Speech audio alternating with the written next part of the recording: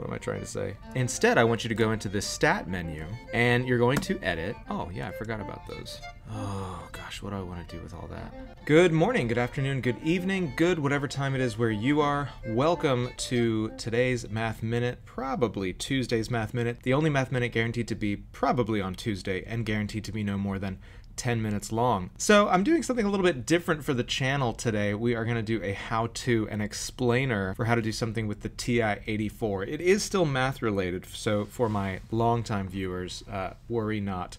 We're still going to do some math today. But if you are here because you just randomly searched out how to do something on the TI-84 calculator, first of all, welcome. Take a look around, like and subscribe, obviously. Second of all, when I watch these explainer videos or how-to videos on YouTube, honestly, I'm almost always annoyed that it's not just written up as a post. So if you, like me, prefer to read as opposed to watch a video on how to do something, if you will just check the description right now, I walk through how it is that I did this. Feel free to take a look at that description if you'd like to see in words how it is that I'm doing this. Our goal today is to figure out the equation of a line given 2 points. And of course, if we're doing this by hand, then probably what we're going to do is use our slope equation to figure out the slope of the line that passes through 2 points, and then combine that with one of the points in the point-slope form equation, or otherwise try and use that slope alongside one of the points in your slope-intercept form and figure out the equation of the line. Work your way backwards to the y-intercept. And that's great if you know how to do that by hand. But let's just say that you're in class and you actually have access to your calculator, and let's also say that you're at one of these high schools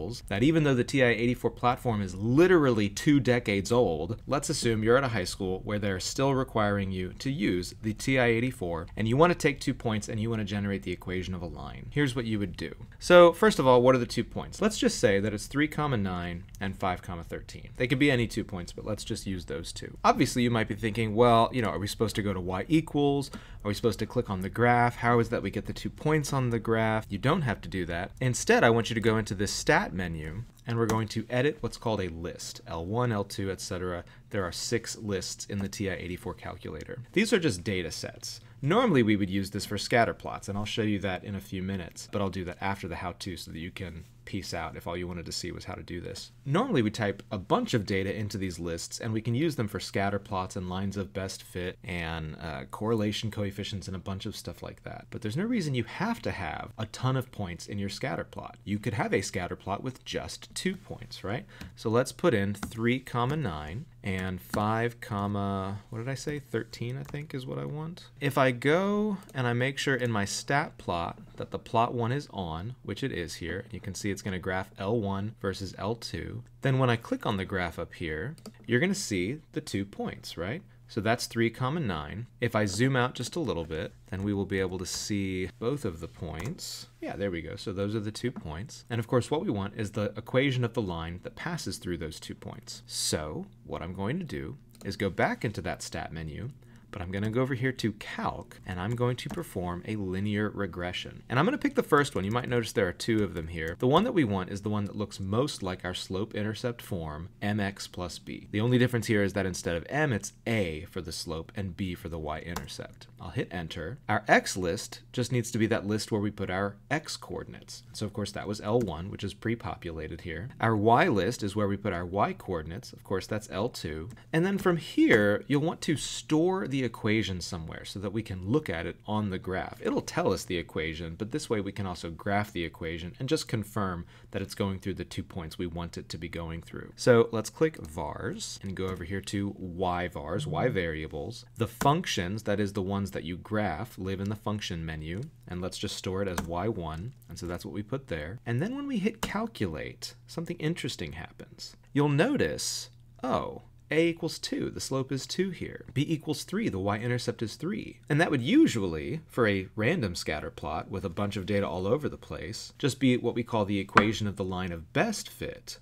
That doesn't necessarily go through any of the points, but it recognizes the trend the best. And the r squared and the r tell us about how close the line of best fit is to all the data. Well, in this case, you can see the r squared and the r are perfect, right? 1 is the best that you can get because this right now is a perfect line of fit. If your scatter plot has just 2 points, you simply draw the line of fit between those 2 points. So this is the calculator's way of telling us, oh, the equation of the line that passes through 3, 9 and 5, 13 is actually simply y equals 2x plus 3. If you don't believe me, hit y equals, and you can see it has plugged the equation in there for us already, because remember, we told it to store the regression equation into the function y1.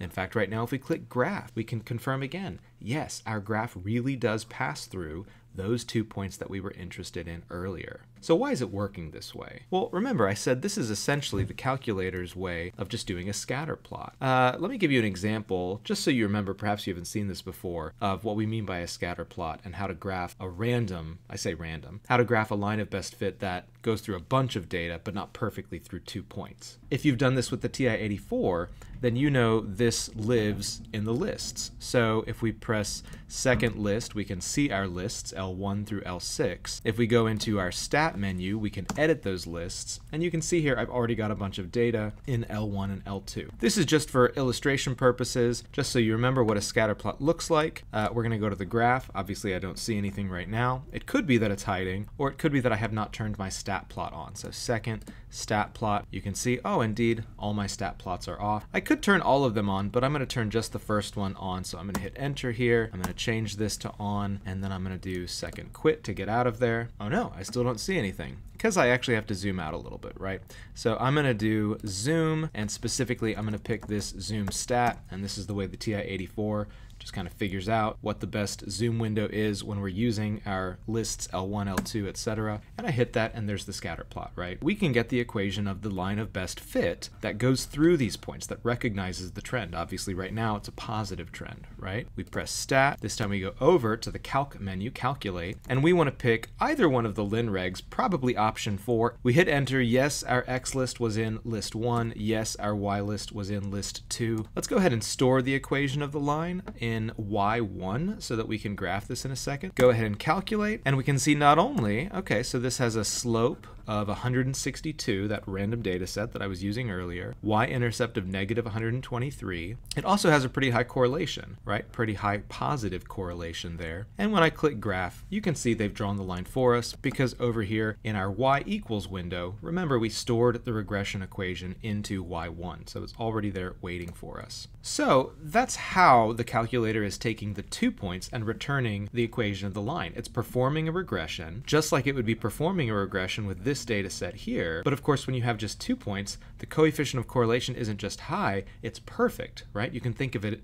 as if the line has 100% correlation. And so that is how you can get the TI-84 to give you back the exact equation of the line passing through 2 points. We're just going to treat the 2 data points as if they're 2 points on a scatter plot, and we're going to draw a line of best fit, or have the calculator draw the line of best fit by performing a linear regression. The equation of the linear regression is the same as the equation of the line passing through those 2 points. So there you have it. I hope that's helpful to you. If it is, like and subscribe. Again, we do these math videos a couple times a week usually, maybe a little less, maybe a little more, depending on the time of year.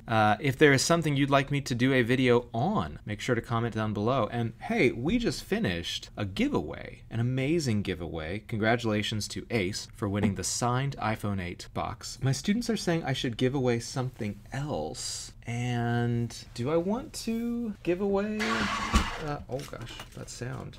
Do I want to give away a broken iPhone pencil? No. A broken Apple pencil? I don't know. Maybe I do, maybe I don't. Maybe I'll figure out something else to give away. If there's something you'd like me to give away, let me know and I will look into it. If there is some math you'd like me to perform, I'm happy to perform it for you. Let me know. Comment down below. Check out the description, like and subscribe, do all the things that the YouTubers tell you to do. Well, not all the things, but yeah, that's it. I'll see y'all around. Clear list, clear list, clear list, stat edit. Okay.